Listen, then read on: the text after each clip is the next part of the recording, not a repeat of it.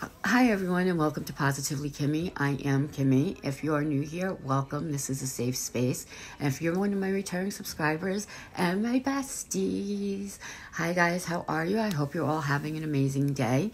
Welcome to What's Up Wednesday, where I tell you a little bit about what's been going on in my life and you find out about the chaos that is Kimmie. And you tell me a little bit about your life and we become true besties, and that's the goal of my channel. And speaking of my channel, I would like to invite you all, if you haven't already done so, to please like, comment, even if it's just some emojis, and subscribe to my channel and become one of my true besties. It really helps with engagement when you comment, even if it's just an emoji. I really do appreciate that. I'm trying to grow my channel, and it's slow, but it's okay. It will organically happen when it's the time, when I know that. So first of all, I want to thank everybody who watched my Temu Tuesday video and saw my bathing suit try on. Now, it wasn't like a tight one piece, body fitting, body shaping bathing suit. It was crisscross on top and had a skirt, and it came with a pair of briefs. And I was very nervous to do that because I haven't worn a bathing suit in decades, like a lot of decades. I'm 57 years old, be 58 this year. I haven't worn a bathing suit since my son, who's 32, probably he was like 4 or 5 years old, was the last time I wore a bathing suit. So I was very nervous about doing it. And of course, putting it on the internet, like who does that?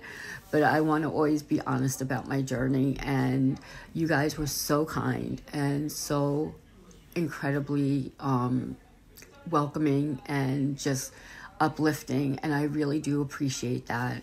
It was really hard for me to do that, and I did not get one negative comment. Whether you thought it looked good or not, I appreciate you not dragging me through the coals, because I was so worried about that. And thank you from the bottom of my heart. I really appreciate the kindness that you have shown me always, but especially with that video and with that try on, because that was very scary for me to do. So thank you. I love you all. All right, so my grandson is feeling better. I had to watch him on Thursday, and he wasn't feeling good. He was running a slight fever, and let me tell you, this child, he is the light of my life. But since he has learned to say mimaw, excuse me, of course we have lipstick on the teeth, he calls me 1,000 times a day. And I swear he does it just to hear himself talk. And it's like, mimaw, look, mimaw this, mimaw that. And I love it. And I'm always so patient with him. He's the cutest thing on the planet. And I'm like, yes, Dominic. Oh, sorry, I usually don't say his name. I'm like, yes, sweetheart. Yes, honey, what do you want? Yes, I see that. Yes, that's perfect. Yes, you're awesome. Whatever it was. You want milk? Okay, Mima will get you milk. Whatever it is you want, Mima's here to do for you. And we have the best relationship, and I am so attached to this child, which brings me to the next thing. My son and daughter-in-law were approved for a mortgage. They would be the first ones in my family, my immediate family, to own a home. So I am so incredibly proud of them for having a good credit score and being financially responsible and all that good stuff. It's a home. And these two, they're so creative, and they're very crafty people, and they just are so like their home. They live in an apartment. I live in an apartment complex. They live a couple buildings down from me, and the outside of their home, they have a little garden. You do what you can with what you have, and they make things look so nice. And she's just a great decorator. My son is very creative as well.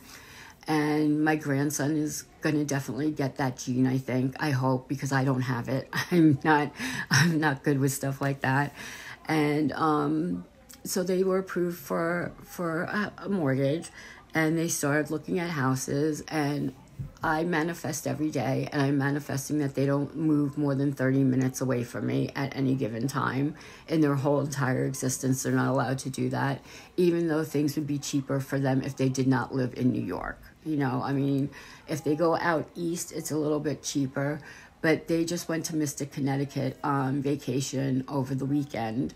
And it was so cute. The baby was calling me for the first hour. And he's like, Papa, where Mima? Mima come? Mima's gonna be here? And they're like, no, buddy, it's just the three of us. And he was throwing such a tantrum because I was not with him. And of course that made me feel good, but I felt bad for his parents. I'm sorry, my nose is just really itchy. I feel like I have a piece of hair on me somewhere and I can't find it. But anyway, they came back and they came over because I had the Spider-Man backpack, which he was afraid of. Go figure, you know. And his Spider-Man towel, and he loved the beach toys. He absolutely loved the beach toys and was out like, you know, like, we need beach now. And I'm like, over the weekend, we'll go to the beach. You know, Mima will wear her bathing suit, and we'll just, you know, I have my SPF of 50 because skin cancer runs in my family, and I'm very, very fair. And they came back and they said, oh, by the way, we found a house in Connecticut. Okay, Connecticut is not that far from New York. It's like 2.5 hours, but that's not 30 minutes. You know what I'm saying? That's not 30 minutes away. That's not acceptable. And I was like, oh. And they're like, yeah, it was a 3-bedroom home. You know, it was in their price range. They could definitely do it. And I'm like, Connecticut, the taxes have to be high. I don't know why you'd want to move there. I was hoping you'd live here on the island somewhere. And they're like, no, Connecticut's not that far until they have another child, which they're not going to do until they get a house. They're going to use the one room as a guest room. And I was like, all of a sudden, I started to bawl. I started getting hysterical crying, and I was bawling. And she's like, what's wrong? I was like, I am so incredibly proud of the two of you, but I don't want you to move that far away from me. Acting like such a nut job. Oh my God, this is like annoying me. Acting like such a nut job. And they're like, you're proud of us, but you don't want us to go. And I was like, that's exactly right, you know. And the baby came over and put his arms around me, and he's like, me stay, Mima. And I was like, of course you're going to stay with Mima. They can go live their lives somewhere else, and Mima is going to take care of you with everybody else living in Mima's house right now. Mima is going to make room for you too, so don't even worry about it. And it was just, thankfully they were playing a joke on me. They wanted to see if I would get upset. Her mother, when she told her mother this, hung up the phone on her, you know, because we're just so attached. And I know it's not good to be so codependent on your family. And I'm really not. But this child is just like my whole world, and I can see him in 30 seconds if I need to, or if they need me for something, if he's not feeling well, if they need to run to the store, if they need to meet with the mortgage broker or whatever, I'm right here. And for me not to be able to get to them in that time frame is going to be very different, and it's going to be hard. And I know one of my subscribers, my bestie, my sissy, understands what I'm talking about. You know, you're proud of them and you want what's best for your children, but you're going to miss them, and it's not the same.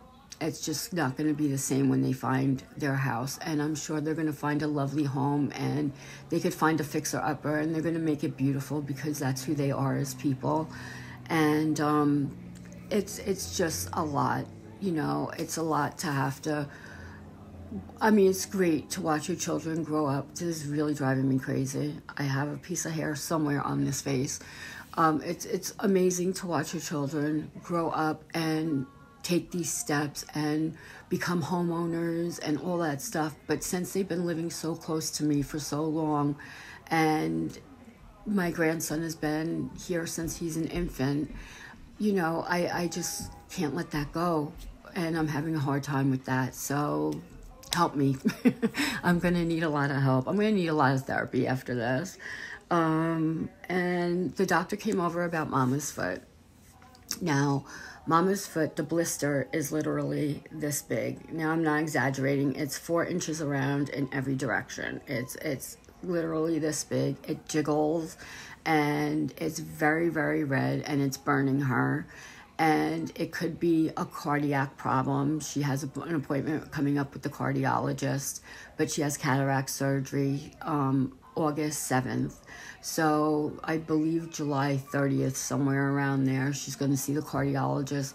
Hopefully we can get something on her foot, because right now, if she puts anything on her foot, this thing is just going to open, and you don't want that. You want it to be able to dry up on its own.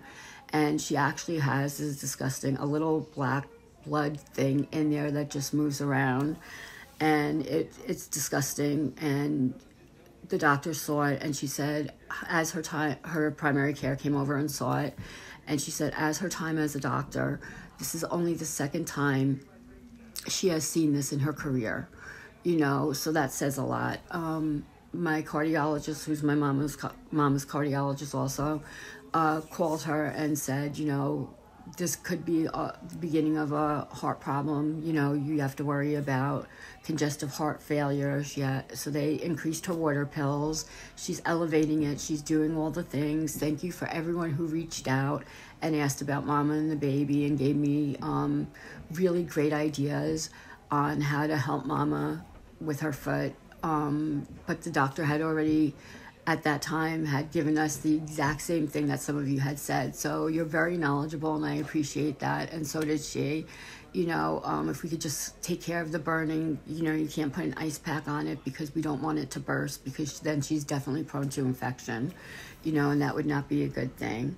And so Sissy is making headway in her process of moving, and she has almost everything in storage. On Thursday, tomorrow, she's going to be taking a few more things out from her house, and we think we found a place, and they can sign the lease and start the paperwork August 1st. But it's not definite. Until she signs something, she's not going to say she's leaving the apartment just yet. But she stays here every night, and she cooks, which is awesome. And I love her for that. And it's working out really well. So it's working out a lot better than I thought it was going to. And there's room, and everybody's just getting along, and it's awesome. So, you know, you do what you have to do for your family and your friends, and you know, I will always do that. That's who I am as a person. And I want to thank you all for listening to my rant and listening to me talk about my grandson and Mama's issues and things like that. That's what's going on in my life this week. And I hope you're having an amazing week, and that things are calm and peaceful and happy. And with that being said, be happy, be healthy, be blessed, but most of all, be positively you, because there's no one else quite like you, and that makes me so incredibly happy. I love you guys. You rock.